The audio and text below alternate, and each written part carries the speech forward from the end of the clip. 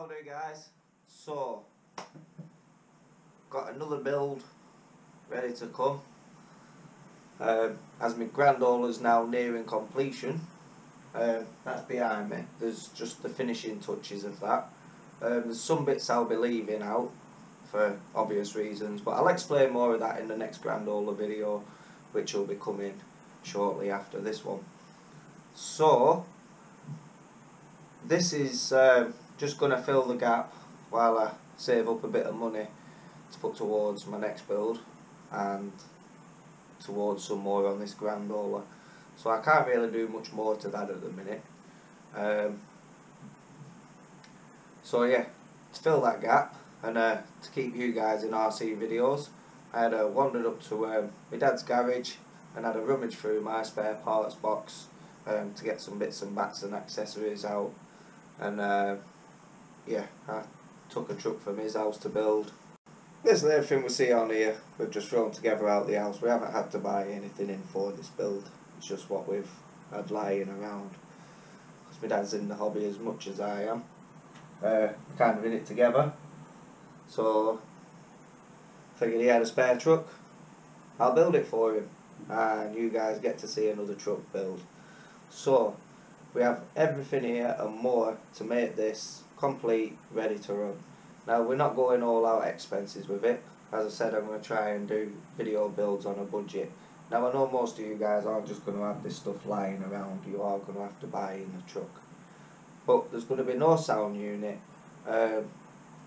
minimal lighting. I have fished a few light bars out. He said he didn't want, so I will have a word with him regarding those.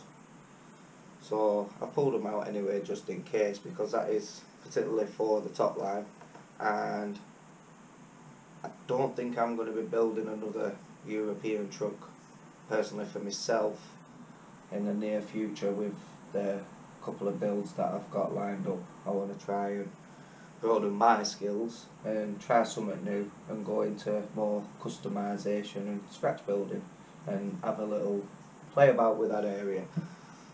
So again, there'll be more fun videos to come from that, and we can all learn together along that journey. So for this, it's the Scania R470, the four-wheeler. So we've got the radio for it, which is the Planet T5. That's 2.4 gig. It's a 5-channel radio.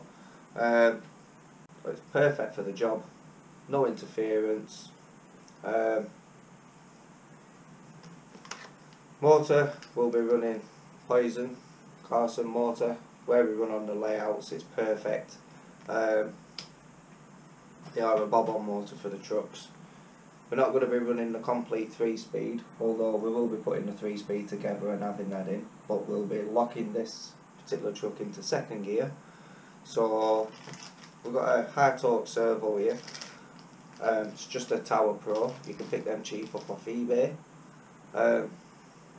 Regarding a lot of these products, if you want to know, guys, you'd probably be quicker doing a Google search than asking me. By the time I've got back to comments, you could have probably Googled it, bought it, ordered it, fitted it, and yeah.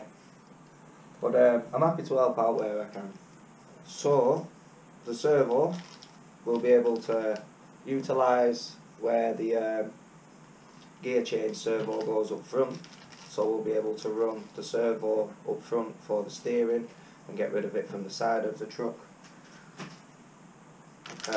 Again, this is just a budget ESC from China, but we've used them in trucks in the past and so far we've not had an issue, and some of them have been in there a couple of years. So again, just for running, minimal electrics and everything else, just basically the kit just to drive. Now the alloys I received, because they're for a four-wheeler, I thought may as well throw them on here as well. They're from GPM. We're still maybe going with super singles on this truck, because me and my dad's personal choice, we're not really into that look on the Euro trucks, whereas the super singles look much better. So it probably will be those, but we'll see once the truck's built. And we'll see how it all looks when it's put together. So those are the alloys from GTM. I do apologise, I feel a bit coldy at the minute and my ears blocked. I can't even hear myself talk. Some little printed magazines, just a bit of decorations for the dash. The dashboard. Dad, if you're watching, we need the light up dash. He has a dashboard made by Adam Farlow with all the little LEDs and fibre optics in the back of the dash. I think I have a video somewhere of one for my Mercedes, so you can go and have a look at that. But yeah, we'll get that from my dad's, because no doubt he'll want his light up dash in here, as it's for a Scania. And then some magazines to go on it, just bring it to life a bit. Some curtains just around the window and the side windows. And those are from Petit Curtains, or Curtains Petit, I can't remember which it is, but they're on eBay. Just search Tamiya Curtains. Now these are made by Phil Oakes, the chap at the club. Got a lower grill bar, which would go at the lower part of the truck, and this would go in the roof of the truck, the top line roof. Got one of those here. So as I said, I'll have to inquire about those as to whether he wants those fitting. Nice metal mesh grill to go in the front rather than the material type one that comes in the kits. So it should look a bit better with that in. Wind deflectors. These are actually the Kirk window deflectors which go around the window. This is a cab interior. This will be going in there, and that also had this cab interior set. So we won't be using the back wall of this because we're not having an MFU. So again, that can be used in another truck. And inner door cards to go inside the doors with the Scania. Again, just to bring it to a little bit more life. And a stack exhaust off a king hauler or something like that, or a globe liner. Now I have a pair of these somewhere, I'm sure I have, unless I've sold them on eBay at some point. So I must have a look about for those. Again, I'm not sure if he even wants stacked up the back, but I've just got them out of my stuff while I was there. So it's another thing to inquire about with Papa. And in this box is the top line roof, and those are made by the Kirk model bow. So again, a Google search for Kirk model bow, that will bring up their website, translate it to English, and you're ready to go. I think you may need an account if you're wanting to buy stuff. So that is basically the top line roof in there, and it comes with a template, so you will have to re-drill the top of the cab where the original roof goes, and then it will take your new Kirk top line roof. So it's just a simple, straightforward build. I won't be going in too deep as to the step-by-steps and instructions of everything. Everything's pretty much the same as the Grand Hauler regarding building the truck. So there are a few parts that are different, like you can't just mount an American truck kit, i.e. a Grand Hauler, King Hauler, Globe Liner. They won't directly bolt straight onto a European truck like your Mercs and your Scanias and your MANs. So there is differences to the way they're built up front, but the rest is just the same. So those are the extras and the bits to get it ready to run, and obviously you then have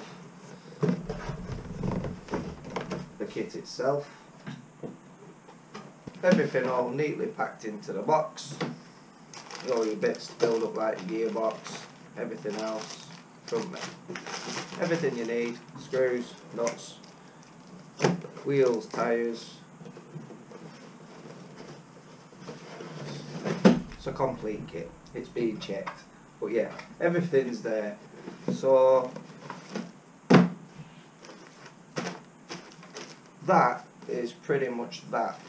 And if you would like to know more in regards to my Grand Hauler build, then if you're already subscribed, then brilliant, and thanks for your support, and stay tuned for that one.